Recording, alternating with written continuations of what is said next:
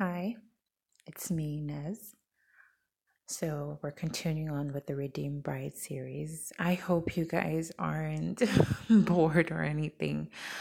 I know some people might leave, maybe unfollow or unsubscribe, but that's okay because I'm not doing this for subscribers. I am led to share all these things because these are ways that the Lord is making himself known. And that's what matters. If a soul is won, then glory be to God. All right, here we go. My rescuer. My world was shipwrecked, falling apart from the inside out. Life seemed like a tornado, and I was trapped inside, being tossed round and round to finally be spit out. But where would I land? That was what I was afraid of. With all the hustle and bustle each day, I was going nowhere. To find my way with a road map was impossible because I had no vision. I was blind. I felt the darkness shackle my limbs. Sin was written all over me, and its weight was heavy, pulling me down underwater. I was suffocating, drowning in shame and condemnation. A sinking thought gripped me. I am going to hell. My heart ached in pain as if oxygen left me. Broken-hearted, I had an emptiness that nothing on earth could fill. An insatiable black hole that caused me to self-destruct. Reality slapped me in the face, screaming, "You need help!" I wondered, who can save me? It seemed like I was lost and nowhere to be found. That if I was to shout for help, no one would hear a sound. Suddenly, out of my despair came a gusty wind of change that blew my mind of hopelessness away. A gentle voice spoke into my ear saying, "I am Jesus, and I will save you. But do you trust me?" He was the only one who found me in my sad plight and offered a solution. So with a leap of faith, I replied, "Yes, I trust you."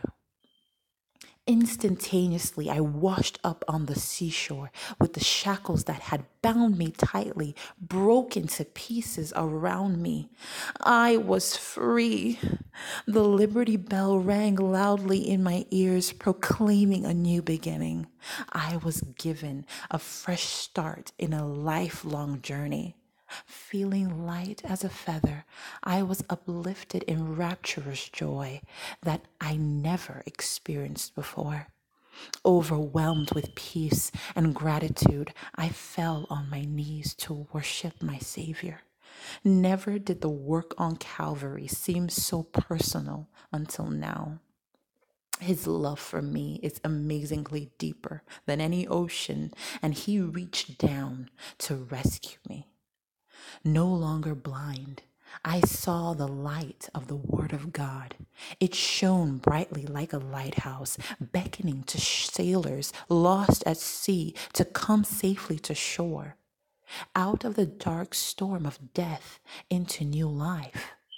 I was born again, but this baby had to grow, sucking milk from the breast of His Word. I had to feed until I devoured meat and chewed bone. I hungered and thirsted for more of God, and He drew me closer and closer, so close I could hear His heartbeat. That same heart bled for me as He hung on the cross, and He mouthed the words, "Will you marry me?" Gazing into my eyes with love, He proposed as He died. He resurrected and waited for my reply. I accepted when I believed in His sacrifice of love for me. Intimately, He tells me His mind for my life with Him. He calls me to obedience when he commands me to build. Wisely, I consult the Bible, the instruction manual of the master builder.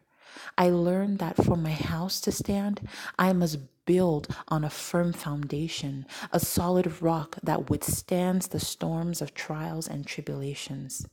The chief cornerstone is Christ, who holds up everything. Apart from his sure foundation, all else is sinking sand. As I build, I remember to count the cost.